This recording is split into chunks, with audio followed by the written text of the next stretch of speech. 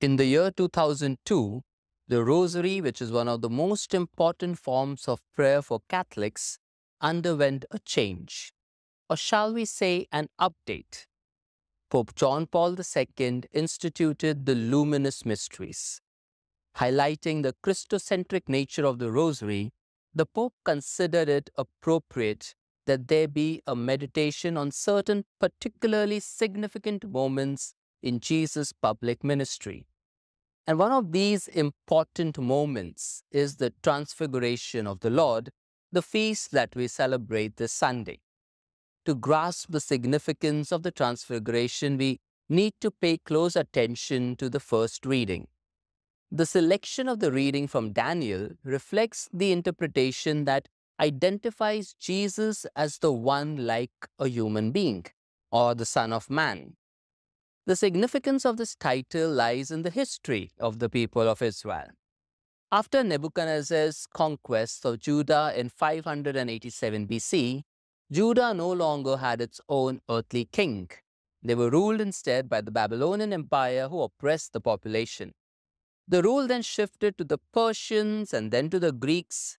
After the Greek Empire collapsed between the years 167 and 164 BC, the Seleucid king Antiochus IV Epiphanes persecuted his Judean subjects, and not only did he profane the temple in Jerusalem, but he also halted the regular sacrifices to Yahweh and established a military garrison in Jerusalem. The reading from Daniel is set in this context. The vision of the one like a human being offered hope to Jews who had been subject to foreign rule for over 4 centuries and now were victims of state terror and persecution. In the face of hopelessness, Daniel's vision allowed them to see something different: the end of empires and the rule of God. The king who persecuted them would soon pass away, just as the other before him had done. In its place, God would establish a new and everlasting kingdom that would not pass away. The dominion of one like the human being, the Son of Man, is everlasting, and his kingdom will never be destroyed. In the second reading, taken from the second letter of Peter, the false teachers are accusing the apostles of fomenting myths. The author is referring to Christ's transfiguration and once again affirms that he was the one of the 3 who heard the voice on the holy mountain. The author tells these Christians that they will do well to heed Scripture. The Transfiguration of Jesus serves as a prophecy of parousia, that is, the second coming of Jesus. Prophecy is not a matter of personal interpretation, nor does it come by human will, but is moved by the Holy Spirit. Like Old Testament prophecies, the parousia prophecy is also uncomfortable and ever-threatening. The Gospel taken from Matthew, in which we have the account of the Transfiguration, was also a part of the readings on the second Sunday of Lent.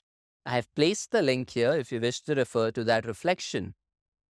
When we look at the Transfiguration, there is a tendency to focus on the glory of Jesus.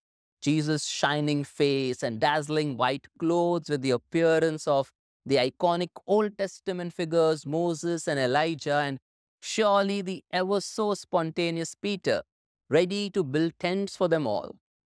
However, when we look closely, the story of the Transfiguration directs us away from Jesus revealed in glory to the walk down the mountain, and it invites us to walk with Jesus into the suffering, hungry crowds. I would therefore base my reflection on the present situation in India, which is rather grim. The video that surfaced recently on social media showing 2 Kuki women being paraded naked by a mob brought to light how gruesome the violence in Manipur has been. Countless lives have been lost. Thousands of people have escaped into neighboring states to save their lives. Countless others are staying in relief camps in the state itself. With each passing day, the humanitarian cost keeps multiplying. And just as we were beginning to come to terms with the situation in Manipur, there is violence spreading in another state, Haryana. While we would like to stay on the mountain with Jesus and continue to bask in his glory, the reality is that Jesus is telling each one of us today those same words he told his close friends Peter, James, and John. Get up and do not be afraid. Jesus asks us to get up from our comfort zone. He asks us to get up from our indifference.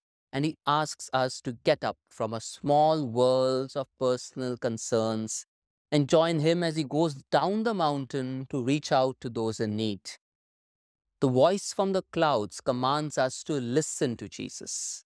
But listening is more than mere hearing. It involves action. What is Jesus asking us to do today to make a difference in the world? We cannot afford to keep sitting on the fence and be silent spectators anymore.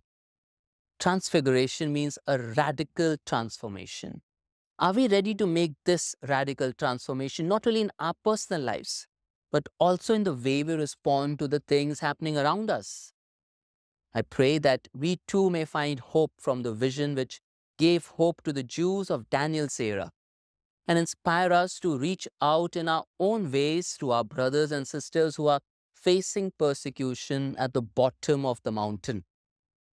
God is in charge, and ultimately, God will triumph over every evil.